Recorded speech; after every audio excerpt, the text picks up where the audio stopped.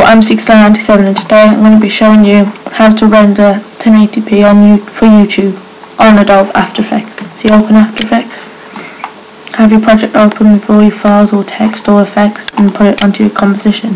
Then go to composition setting, make sure you have your composition selected there. Here set it practically to whatever you want as long as it's locked aspect ratio to 16:9 so it doesn't go squashed or anything.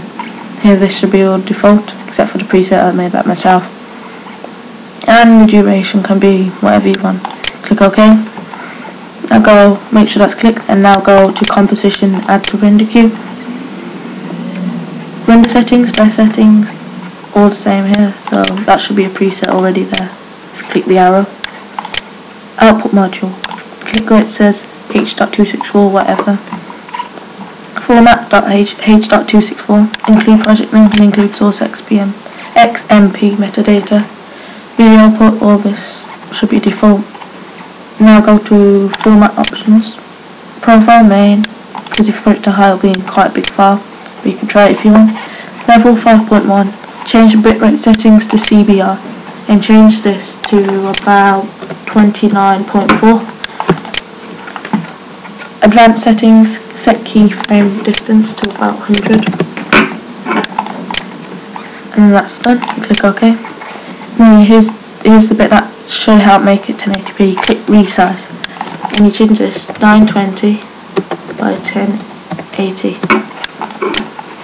And this is what this does, is it resizes it to make it big enough to be 1080p. But when it comes to YouTube, it resizes that down to 1280 by 720. Or whatever the screen size is, so it's fine. Should be alright at least. My videos are fine when I do this. Then go to audio output, 48,000 Hz and stereo.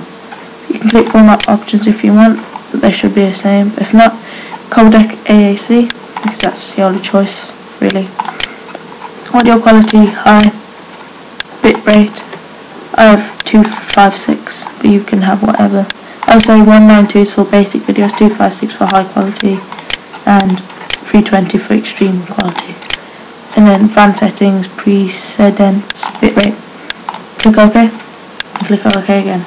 Then output to wherever, and hit render, but before you hit render, make sure you press caps lock, and then you hit render, and it's that simple.